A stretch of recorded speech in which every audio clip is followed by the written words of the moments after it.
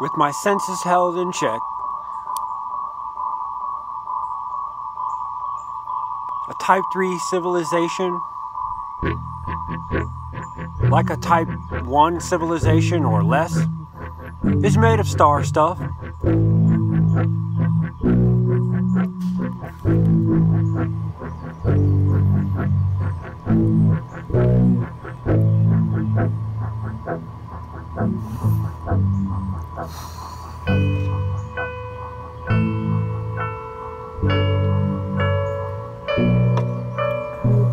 With my senses held in check.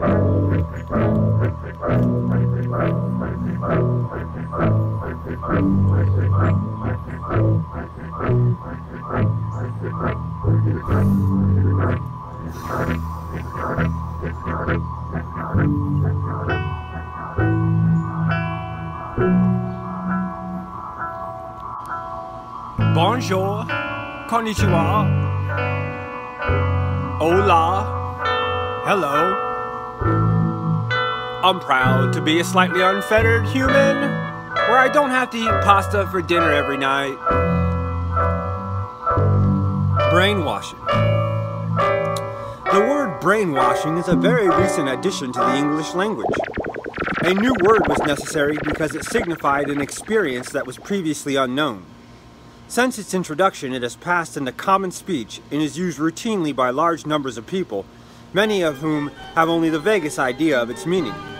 In many cases, it is used to describe processes that have existed for centuries, and its specific meaning has, to a large degree, been lost. But the phenomenon of brainwashing is one of the more frightening developments of the 20th century.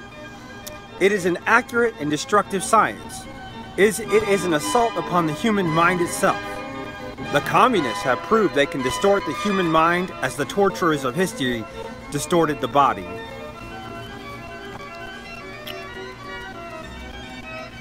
An American girl went to Chinatown as a Fulbright scholar. She was not a communist, but neither was she an active anti-communist.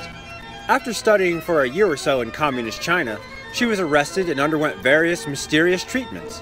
At the end of this treatment, she confessed that she had gone to China as an imperialist spy and professed profound repentance for her treachery. She was then allowed to go free.